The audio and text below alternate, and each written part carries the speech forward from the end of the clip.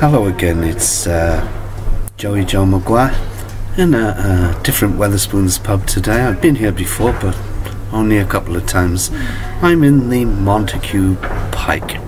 There are two Wetherspoons in Leicester Square, and this one is just around the corner from Leicester Square on Charing Cross Road.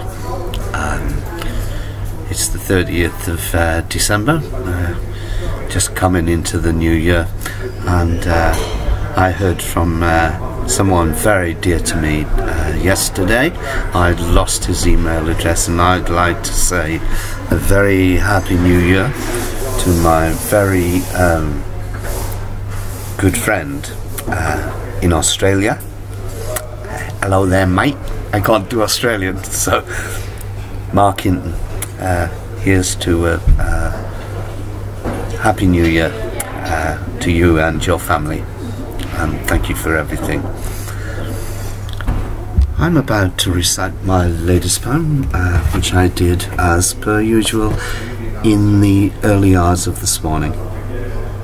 It's called Living the Anti-Life. I think I shall dedicate this one to Mark Hinton. So here you go, Mark. Living the Anti-Life. I am to life the anti-life, constantly in flight. No sooner have my feet touched the ground. I am in turmoil, in an empty vat, being smothered by a maelstrom of betrayal and deceitful happenings. My days are shrouded by the dark shadows of night. Although I am forced to engage with most things, I am in constant avoidance of everything, always fearing something dangerously imminent, however minimal the threat. I am a slave to hope, in that I am well practiced in wishful thinking, constantly longing for the fulfillment of my dreams, which are, to my disapproval, often interrupted by the pestilence of reoccurring nightmares.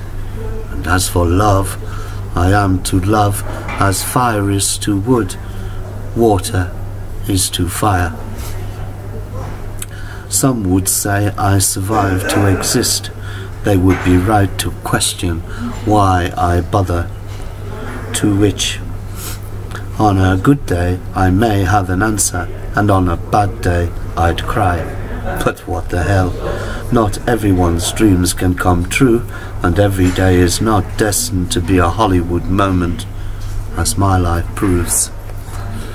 I suppose that's why I survive, why I'm living the anti-life, longing for fulfillment, at the same time watching the clock as I race against time, a lonely soul chasing a dream, always on the lookout, ducking and diving in apprehensive terror, knowing only too well that one day it will be my turn to die.